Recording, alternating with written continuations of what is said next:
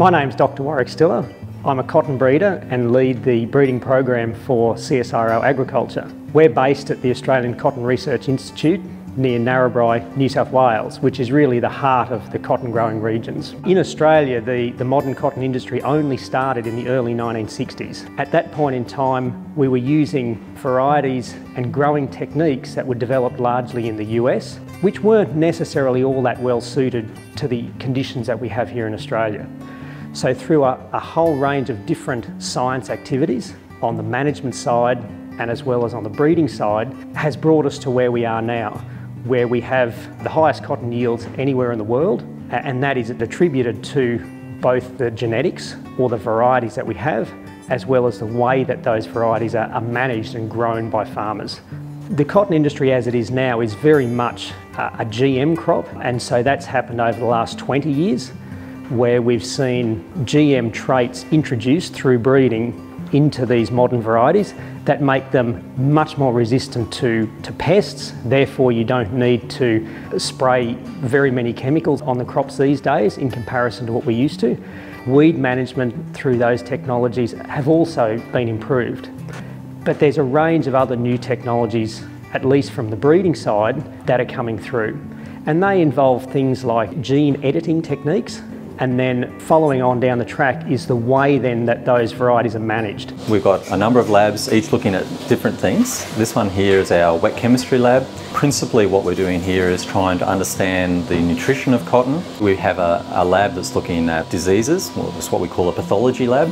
We have a molecular biology lab, which is used to identify different genes that are actually in plant material, which is important for us in our modern age of cotton growing with transgenic cotton. It's like quality assurance. When the breeders go through the process of actually breeding the genes into the cotton, we want to make sure that those genes have actually got into the cotton plants that we've done, as well as looking at whether there's some resistance to pesticides or even resistance from the insecticides that are contained within the plants themselves. We collaborate with other people within the industry to send us samples from all over, and we screen those animals to see whether or not they're developing resistance to the insecticide that's been engineered into the cotton.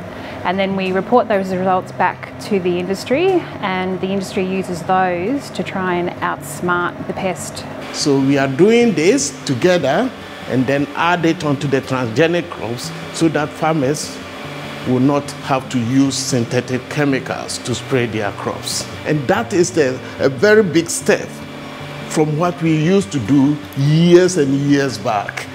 Even before I started here 24 years ago, farmers were spraying cotton about 24 times in a season. Every 3 days, there is an aircraft spraying chemicals.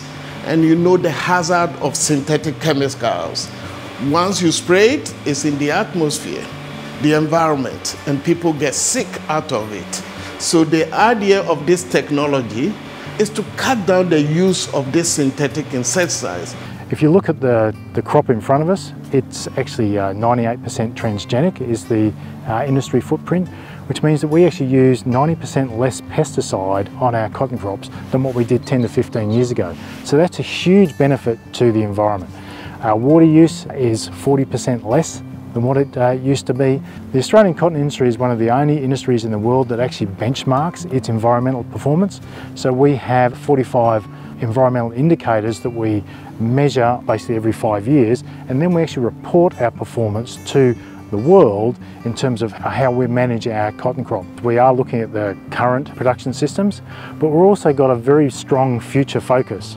And what we're trying to do with that future focus is position the industry to be able to prepare for our future needs. So we're looking at what will the industry look like in 15 to 20 years' time, and what research do we need to be undertaking to ensure that the cotton industry remains productive and viable in 15 to 20 years.